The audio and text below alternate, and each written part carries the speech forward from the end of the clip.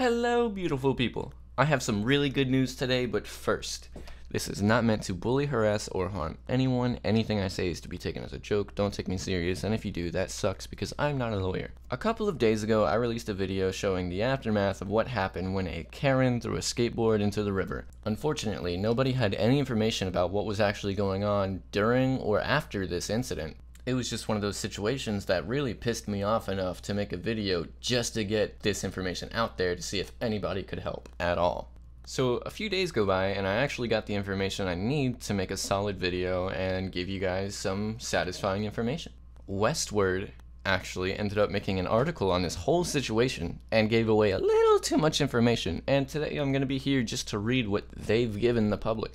So any information that is on this video right now is already available to the public. I am not doxing, I am not doing anything inappropriate. I'm simply just giving information that I found off the internet that just so happens to be extremely true. Westward states that before the video started capturing the action, the woman threw a skateboard belonging to an 11-year-old child into the South Pilati River. According to witnesses and an incident report from the Denver Police Department, the conflict happened on the evening of Friday, June 28th. The dispute began when the woman asked the boys to stop skating, saying that it was upsetting her. Even though there's no posted signs prohibiting skateboarding in the area, according to the incident report at least, the woman claimed a skateboard went near her head specifically, which prompted her to take the kid's board and throw it into the water.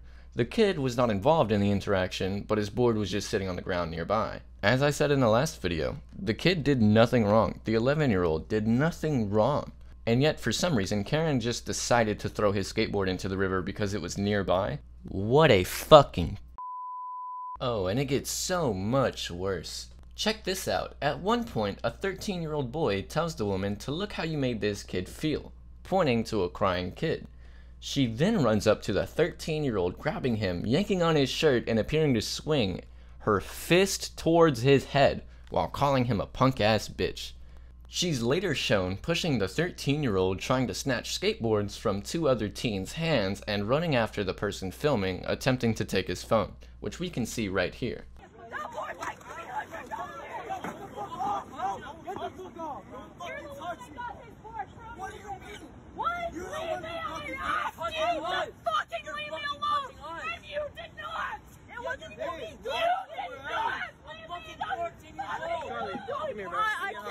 Give me a hug.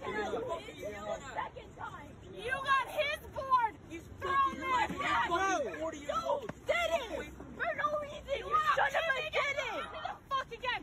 I dare you to fuck. You shouldn't have did it. Shouldn't have did it. What the fuck? Hey. The 11-year-old's mother, Stacia, says that her son had just purchased a new deck 3 days earlier with the money from his 11th birthday. The entire board cost nearly $300. Stacia agreed not to press charges against the woman as long as she pays to replace the skateboard. She paid $75 as of July 3rd, so she's got a lot to go. But this was before Stacia saw the interaction. It was frightening, she says, explaining that police only told her about the skateboard being thrown into the water, not the attacks. What if a bystander wouldn't have calmed her down? How far would it have escalated? I didn't know her behavior was like that. Stacia identified the woman in the video as Teresa Romansky, who did not respond to multiple outreach attempts from Westward. A Facebook profile under Romansky's name appeared to have been deleted shortly after a Westward reporter messaged the account. It's crazy to me that the cops just let her go home after this. They didn't arrest her and she has no charges pending against her, which really fucking sucks because she literally on camera assaulted children. And not just that, but now she's literally able to hide just by deleting her Facebook account, and now nobody has any way of contacting her. So towards the end of the video, we can see these two bystanders come and talk to the Karen, calming the whole situation down, but let's get their side of the story. I am going to refer to them as Taylor and David because that is their names. Two bystanders who intervene near the end of the video, Taylor and David, say that the woman seemed obviously intoxicated. Taylor and David arrived on the scene as the woman threw the kid's skateboard into the river, so they didn't see what came before it. But they say that the other witnesses told them that the woman was the aggressor from the start. I was telling her to get her stuff and go, Taylor says. She was very stuck on those kids are being assholes and I want them to be punished. She kept yelling over my shoulder at the kids. At that point, I started to pick her bags up from the river and move them to a different location. She had a bag full of alcohol. It was clear that she had been drinking. Taylor and David kept the woman away from the boys as they waited for the police, whom the woman had called earlier. Taylor stayed with the woman while David tried to comfort the young skateboarders, getting a recap on the incident from their perspectives. She was telling them to leave repetitively. They insisted to her that they have skated here before and they're allowed to skate here. David recounts the boy's explanation. One of the kids told her she had stinky feet, and that made her really mad. So what I'm getting from this is Taylor and David showed up to the scene after everything pretty much started.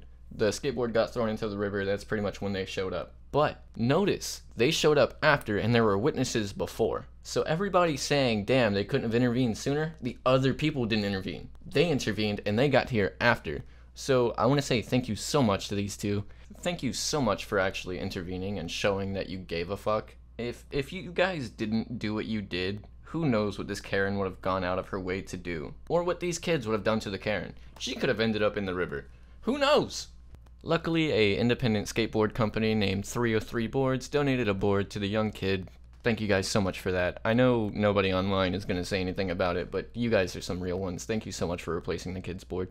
And to the drunk Karen, put your fucking shoes on. Anyway, this is the second video of this series. There should be 3. If she ever gets convicted of anything, I'll let you guys know. I'll keep everyone updated. And with that, I hope you guys enjoyed the video. If you did, please like, subscribe, comment, all that good stuff. And a very special thank you to William Arrington. Dude, thank you so much for subscribing. I love you, bro. Thank you. And to everyone else, I love you, and I'll see you next time.